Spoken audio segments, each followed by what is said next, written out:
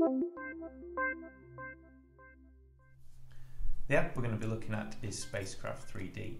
Spacecraft 3D is an app that's been designed by NASA, and it uses augmented reality to create 3D digital images of different robots and satellites that are currently orbiting different parts of the solar system. If we tap on select spacecraft, this takes us through to the directory where we can see all the different robots and satellites that we're able to view and look at in more detail. So we're going to be looking at Curiosity, with the introduction of the AR target to generate the image. So if I slide in the AR target, which you print off from a link to the NASA website, you can see as this is brought in, all of a sudden we now have a 3D image of the Curiosity rover.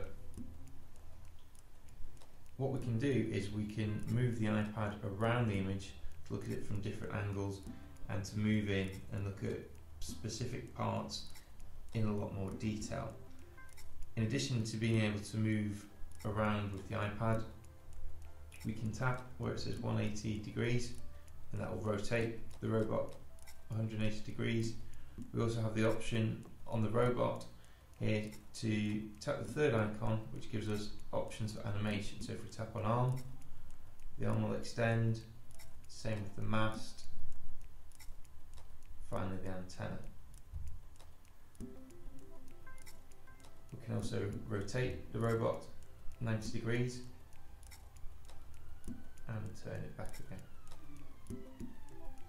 In addition to being able to move the iPad around the spacecraft, we can also move it on the AR target. We can even pick it up so we can look at it from different angles in that way as well.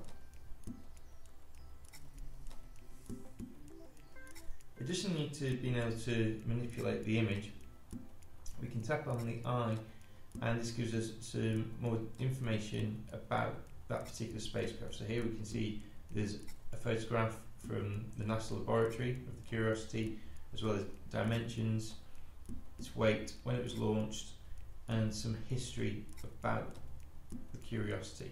And it's this level of detail that's available for each satellite and robot within the app. Those are the key features of Spacecraft 3D.